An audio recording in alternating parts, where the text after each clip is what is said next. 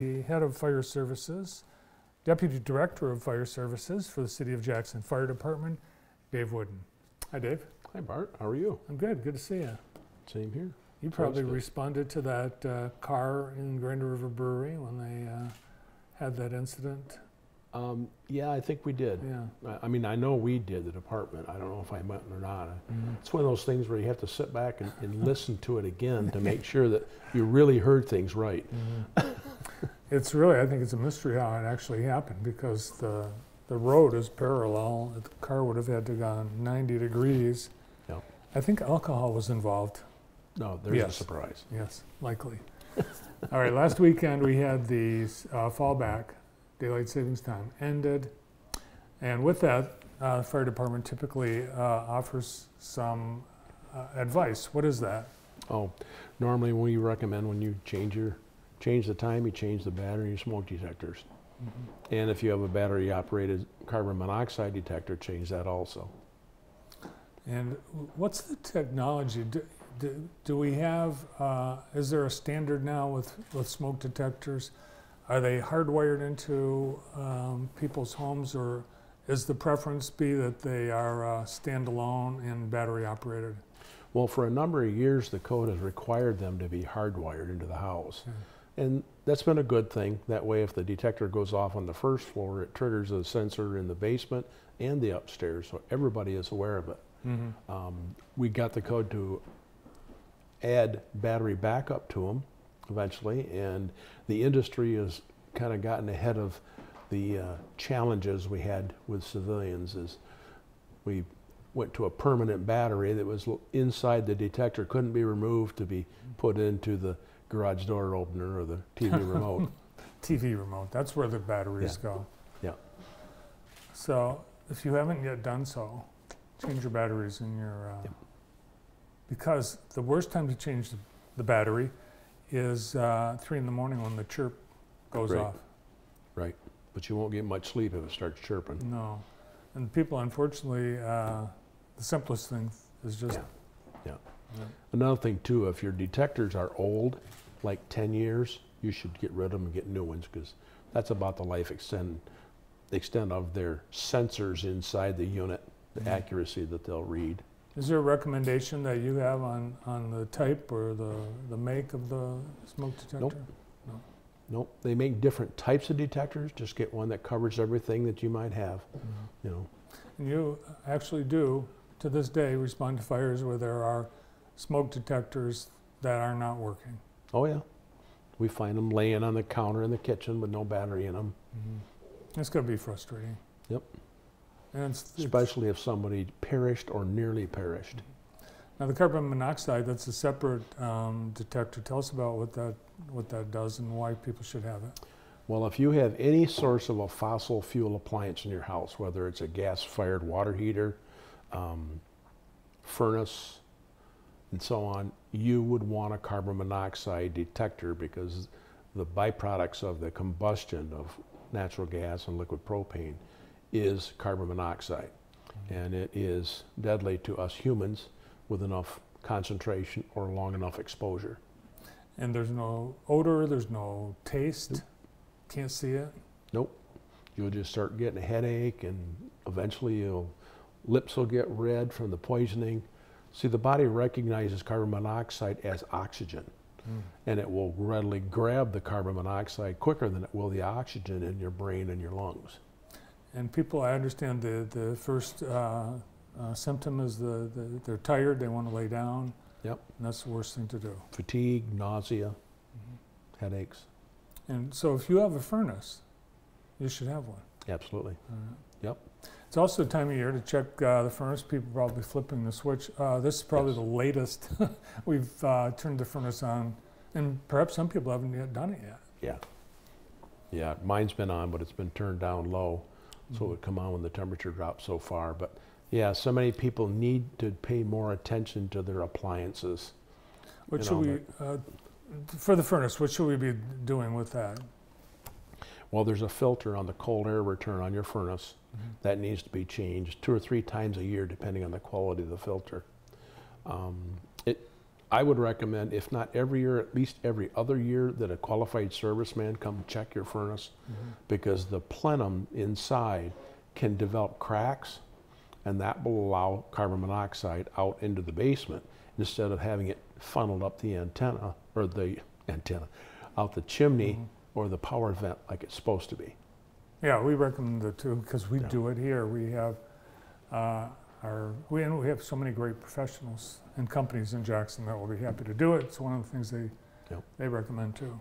Yep. We heard from Kelby Wallace yesterday from MDOT that they are going to open up Jackson Street and Mechanic Street for the winter while they take a break from replacing those railroad bridges. How does that affect you? Well, they'll cut down about 2 miles every trip, either running down to Cooper or over to Blackstone. Delay response on arriving? You know, it is a delay, but the delay is microscopic. Okay. I mean, to go across town, whether you do that or go Blackstone, the difference is probably 45 seconds, maybe a minute. So that'll be temporary, and then they'll close it again, and hopefully by next summer it'll be all done. Yes. So you've been using Station 2. Well, actually, we haven't for the last 2 months, but we've been renovating it. Oh. If you've driven by, the whole back parking lot is twice the size that it used to be. We adjusted the apron on the front, rebuilt that, raised up the doors, so we now have 12-foot doors, or will have at the station. And that's subject to completion about the middle of December. It's only going to be able to accommodate some of your equipment. Well, it has a two-station bay, or two-bay station, so it could handle 2 trucks. But typically we only have 1 truck with a 3 to 4 man crew out there, just depending on the staffing of the day.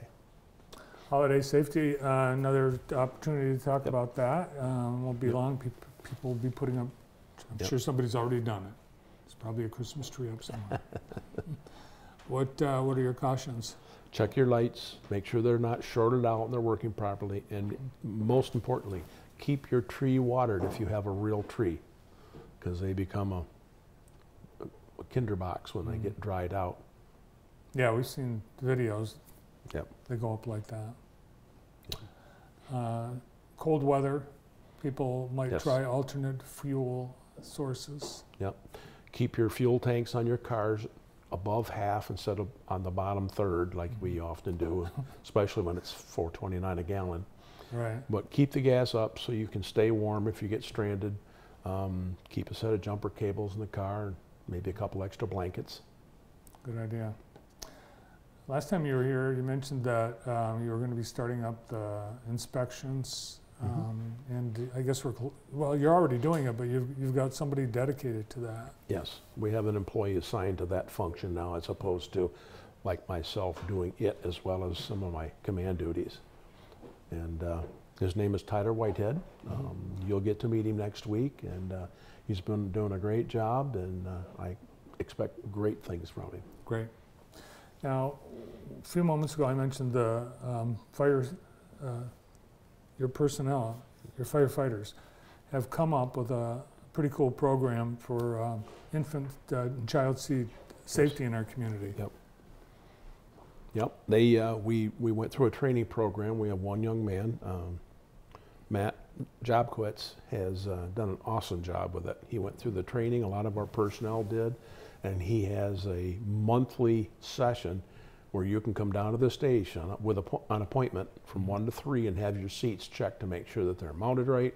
And if your seat is not properly built, or it's expired, they'll exchange out a free seat for that.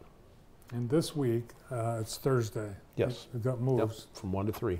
1 to 3 Thursday at JFD. And if someone needs a seat, you're going to be able to supply them. Yep. We keep so many stored right there, and when we give one out, they replenish it. Awesome. Yeah, it's been a great program through the state. Well, thanks to your firefighters and the department for doing that. Yep. How about staffing? How are we doing? Everyone's having trouble hiring, particularly first responders in just about every service. What about JFD? We've been pretty fortunate. We may not have a large pool to pick from, But we've been averaging around 5 to 10 applicants when we post for a hiring list. And we're in the hiring process of actually fulfilling one opening right now. And we had 4 we interviewed last week, and I think we've got 2 we're going to narrow it down to, and then Elmer and I will have the final conversation. Nice. You know, I've noticed at various events like Gus Macker and other activities where there are firefighters participating, it seems like there's a really a good camaraderie, morale. It seems really high right now with the department. Yes. Yeah. With the support of the manager and the council, we've been able to bring our staffing back up to about 31 right now. Oh, good. And that has been awesome. It gives us staffing enough to be able to put a 3rd rig in service. So when we finish the work at 2s, we'll have engine 2 back out to station 2. Hard to believe, but you were down half of that, pretty much. Oh, yeah. Yeah. And at one time, you had twice as many as you do now. And then some. There was 62 of us when I came in 1985. Wow. Doing more with less. Yes. We appreciate the work you guys do. Thanks for coming in today. Only one quick thought. Today's the day to vote. We appreciate your support if you'd vote for the 911 surcharge. Good point. Yeah. It's amazing what could be delay in getting help to your emergency. Glad to know that we've got a plan. Yep. Now we just have to approve it. All right, good to see you. Good seeing you. Thanks for inviting. You bet. The Deputy Director of Fire Services, the City of Jackson Fire Department, Dave Wooden.